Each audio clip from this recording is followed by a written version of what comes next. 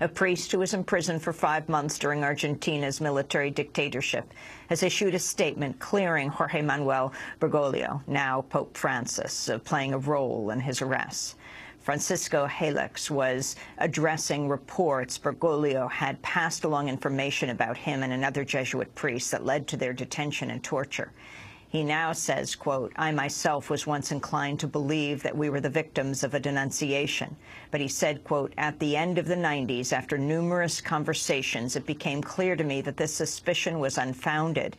It's therefore wrong to assert that our capture took place at the initiative of Father Bergoglio."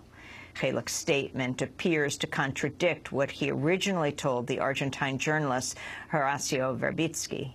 He appeared recently on Democracy Now! And said that Helix had confirmed a report by the second priest, Orlando Yorio, who has since died, that Bergoglio was involved in their imprisonment.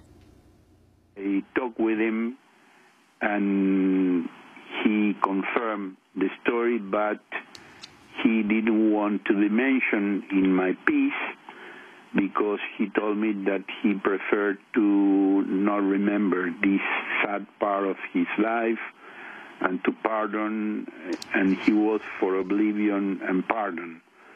That he was, during a lot of years, very resented against Bergoglio, but that he had decided to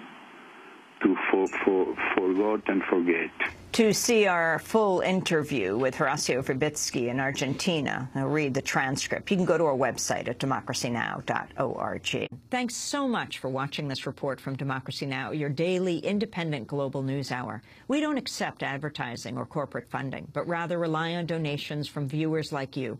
Please make your contribution by visiting democracynow.org. We need your support today to keep bringing you this hard-hitting, in-depth reporting.